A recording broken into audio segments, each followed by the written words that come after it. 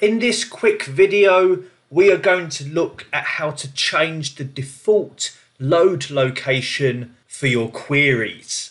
I have a few queries open in the Power Query editor right now, 5 to be exact, and one of them is an append query from the other 4.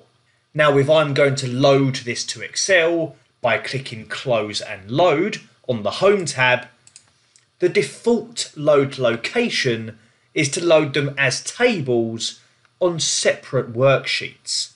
And these will be new worksheets, so it's even ignored the blank sheet one that I have. Now, in this instance, this is not ideal.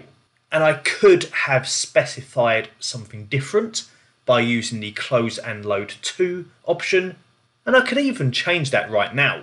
But you may be interested, just like me, in how you can change that default location so that it loads it as a connection only by default, and then you could always specify something different on a query by query basis.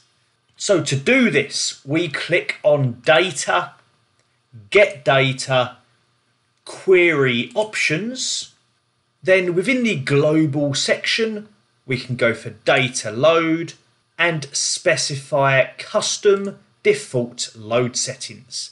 In here, I have checked the Load to Data Model box too, so that when I click OK, and if we go and check out those default query loads again, now when we close and load our queries, they have been loaded as connection only queries to the data model by default. So a quick video there, changing the default load location. This is something that I have done personally. I hope you found this video useful. If you did, please give it a thumbs up and subscribe to be notified about the latest video tutorials at this channel. Take care and see you again soon.